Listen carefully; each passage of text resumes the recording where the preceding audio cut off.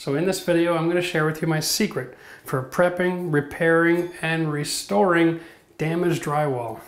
Stay tuned.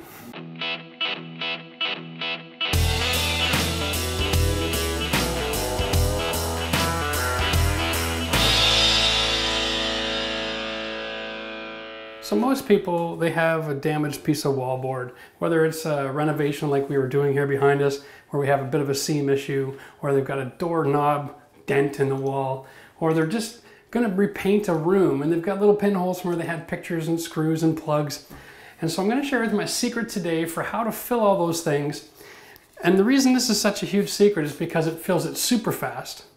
You don't have to sand it, and you don't have to prime it, and you don't even need to use 2 coats of paint to finish it.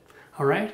This is my secret in the trades for whenever I've got to do a touch-up and I'm ready to head out of a project and I see something I don't like, I can take 5 minutes and fix that before I walk out the door, and it doesn't need any work after I'm done. And here's the trick. You got to own a hock and a 4-inch knife. All right? So go to your store and make sure you buy them. So what you want to do is you want to grab some sheetrock 45. All right?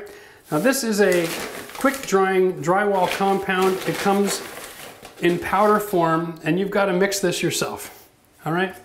And you take your hock and you set it over your sink, and you just want to make a little bit of a volcano here, okay? And it's easier to do with a lot of it, harder to do with a little. But you really want to set up a little bit of a volcano. Okay, there we go. Now, before I get started, the secret here is hot running water. Make sure you get the water running first, and once it's hot, bring it into your volcano. Now this is going to take a little bit of practice to get used to how much water to put in there. Now, you want to hold it, and you've got a couple options. You can leave it on there for about a half an hour or so, but it'll harden faster than you can mix it. Or you just take your knife and off the edge, lift up some of the loose powder, and shake it in there like you're icing a cake, okay? Work your way around the volcano. Ice your cake. And if a little bit starts to come out, don't worry about it. There's not enough water there to cause a problem. Now once you've gone all the way around the edges, you should start to become more of a paste, okay? And then you can just break it up and you mix it in, right here on the hob. Okay, no mixing tools, no pails, no muss, no fuss, right here on your hock. Use your 4-inch knife. And just work this in. Now, it's more of a paste. Now you just want to flatten it out now, make sure all your bumps are out of there. Okay, the smoother this is when you put it on the wall, the easier it will be to finish. And you just check right there like that. Yeah, I'm loving it. So now I've got a drywall compound that's got a hardening agent in here that's chemically activated. And anybody who knows any science knows when you add heat to any kind of chemical reaction, it speeds up the reaction. And that is why we are using hot water on this. So generally, a 45-minute mud with regular cold water takes 45 minutes to an hour to set up. But if you add hot water, you can be sanding this in 20 minutes. If you add a really hot water, or if you live out in the country and you got lots of minerals, be careful, because this can set up in 5 to 10 minutes. Okay? And so then what we're going to do is we'll just show you. We'll apply some of this mud here. And so this is my finish coat. All right? Nice and tight. And I'm really pressing this on here, and the goal is to fill every little scratch, every bump. Okay? So that this wall is nice and smooth. This particular wall had to be resurfaced with a new corner because we changed the tub. And I just started working on this morning.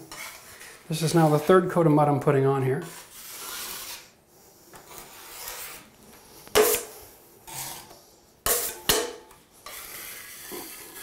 Okay, there we go. Now that is going to be beautiful.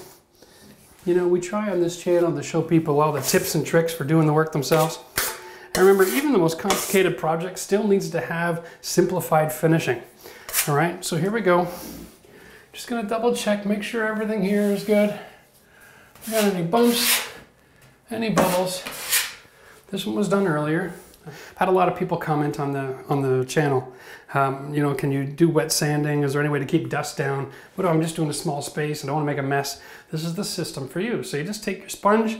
You get these at the building store in the tile department. This is for actually doing grout. And I'll just demonstrate here real quick. This is mud that's just been pressed on. It's got the wrinkles. It needs to be feathered out, okay? And you just give it a wipe. There you go. Let it dry. You're ready to paint. I know, it's that simple. Once again, you know, just go around your fixtures, take the excess off.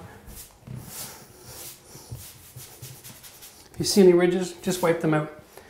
There you go. Ready to paint. And the best thing about this 45-minute mud is even after you get it wet, because it has a hardener, it'll dry in just a couple minutes. So if you want to get a job done in the same day, you can take a whole room, do all your patching, and then you don't have any priming to do. Or if you've already finished your project and you bump a wall with your ladder on the way out, you can do your 45-minute mud, put it on there real quick, give it a few minutes, even take a hair dryer to help dry it off, damp sponge, okay? Come back with some paint, get a little mini roller, and you can touch up your paint job and walk out the door within the hour. And that is money in the bank. All right, so that's everything you need to know. That's my tip of the day. How to use 45-minute mud to do all your patching. And that means you don't have to do any priming and you don't have to do any regular sanding. Just use a quick wet sponge. If you like this kind of video, give it a thumbs up. Comments in the section below. And I gotta get back to work because I gotta make a living too.